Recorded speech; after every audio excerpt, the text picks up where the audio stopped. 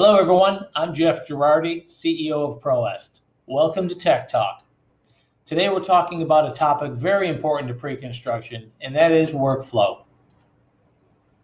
I'm going to come up to workflow and open up an example I have. So workflow in ProEst is the ability to define a process.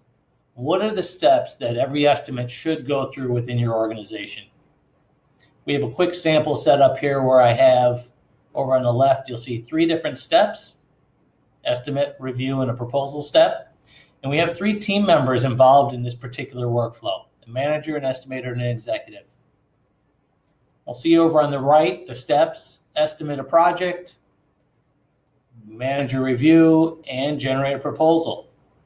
All right, so after an estimator is done with his work, he sends it for review. The manager can flag items, he can add comments, send it back for rework, or approve it, send it to the next step. At this generate proposal step, we're in the decision time here where the client is either saying, yes, you're awarded the project, it was lost, or it was canceled. This entire process is configurable, so there could be more steps, it could get more elaborate. You'll see up top here, I even had the ability to add decision boxes. So if the project, as an example, is under $250,000, it goes one direction, over $250,000 goes in another direction. So there's things like that you could put in to really define and tune in what is the process you want within your organization. Also, each button within here has the ability to perform different tasks. I'm going to click on the edit here. So you'll see in this case, the send for review button does 4 different things. It changes the status of the project automatically to review.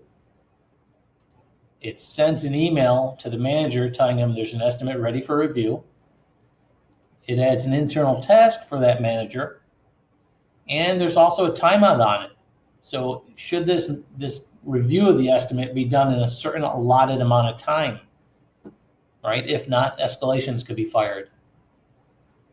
Right? So every button has the ability to give that type of configuration. And we can make copies of estimates, we could increase versioning.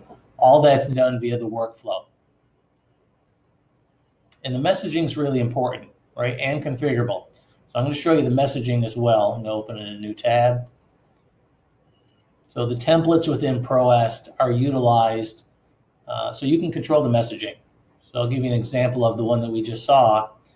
This is an example of that review email that goes out, right? Hello, you are needed to review the following estimate. Your prompt attention is appreciated. So this is an example of an email that is fired to whoever needs to review this estimate. And these templates are also configurable. So you can put your own company messaging in here to really make this unique to your business. Okay, so to wrap up, what workflow does in ProEst, it allows you to define a process. You can determine the configuration of it. Are there multiple steps? Who else should be involved? That's all 100% configurable. And what it's giving you is complete transparency into all of your estimates and where they are in the process. So I hope you find it useful. It's something we implemented and we feel it is very unique to ProEst and our cloud platform. We hope you enjoy it. See you next month on Tech Talk. Bye-bye.